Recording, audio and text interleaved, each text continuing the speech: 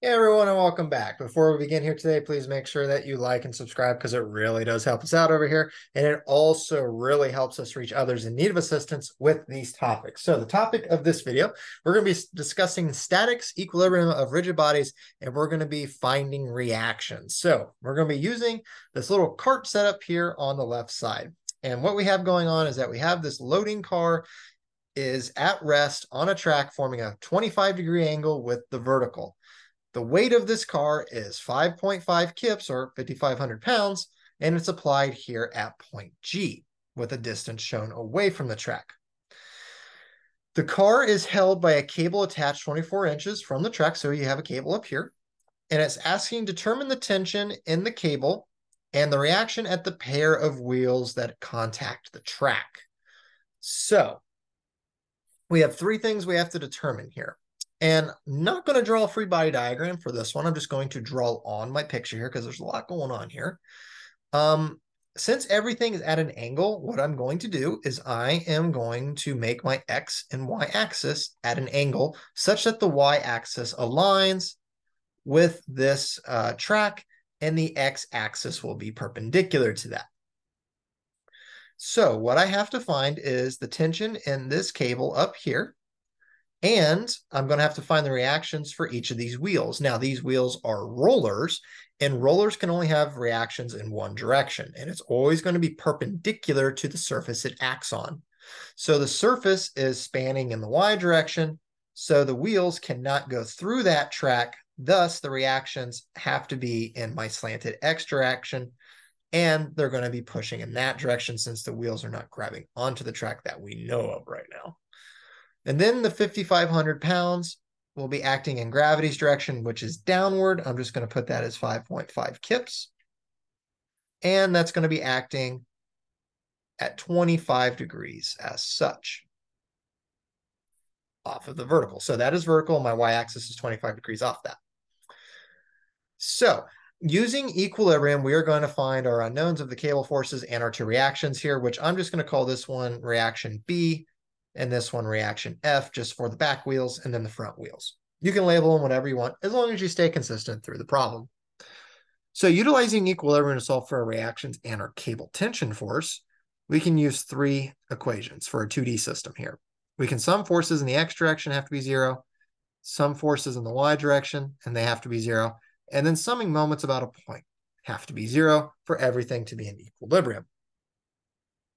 So which one do you do first?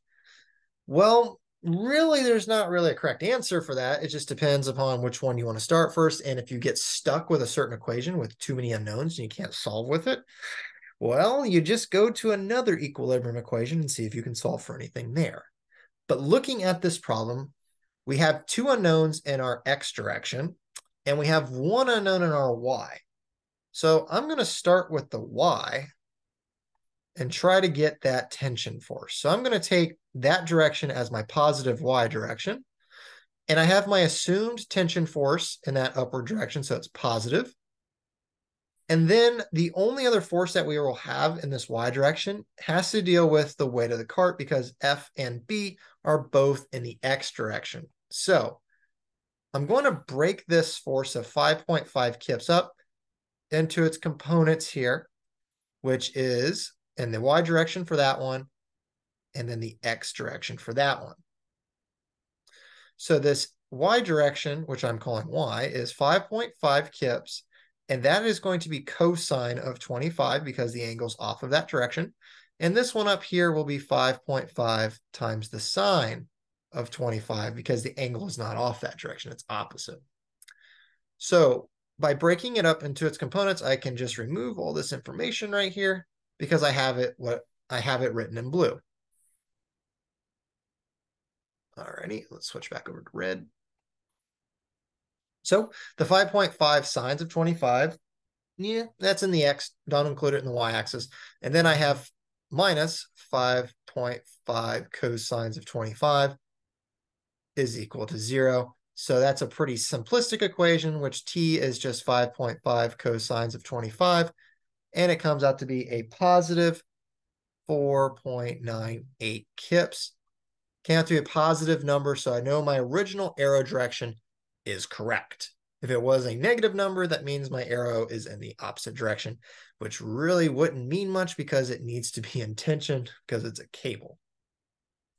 So there's one of my unknowns solved. Now I just have two more, B and F. Well, if you were to sum forces in the X direction, you get a little stuck because you have an unknown B force and unknown F force. Can't really solve for those two in one single equation. And if you're not realizing that, let's just see what happens if I write it anyways. What would be the next step? So let's just go ahead and write the X equation, even though we won't be able to solve for anything yet. So I'm going to take this direction as positive. So that means that B and F are assumed in that direction, so they are positive. The T's in a Y, and this cosine of 25 times 5.5 is also in the Y.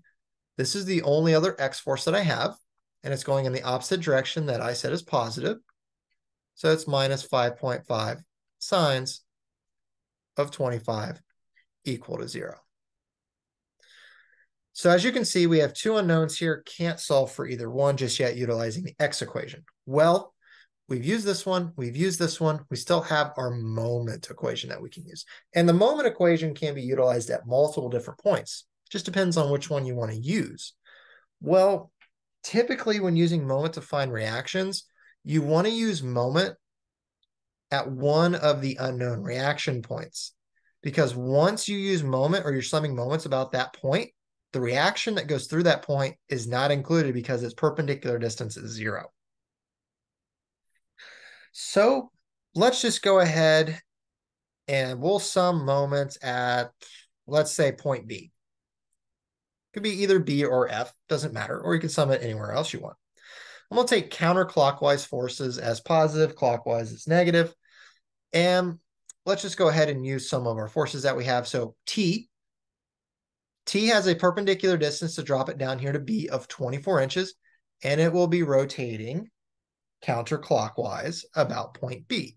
So it is positive 4.98 kips times 24 inches.